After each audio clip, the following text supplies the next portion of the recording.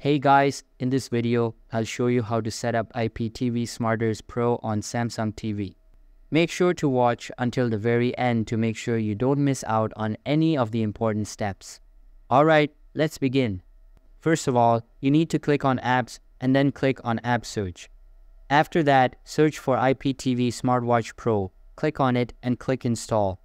It will then start downloading and installing. After it finishes installation, search for Iptv Smartphones Pro, click on it and then click on TV, then select Save. Now we need to scroll down, click on Accept and then choose Extreme Codes. Now you need to enter the details you got from iptv.com. By the way, it's the same for your Samsung TV or LG TV. You just need to go to your store on LG or Samsung and search for it. Then download it and install. If you don't seem to find it, that means that your TV doesn't support Iptv Smart, and the best choice you have is to buy an Android device. And that's it, you're done.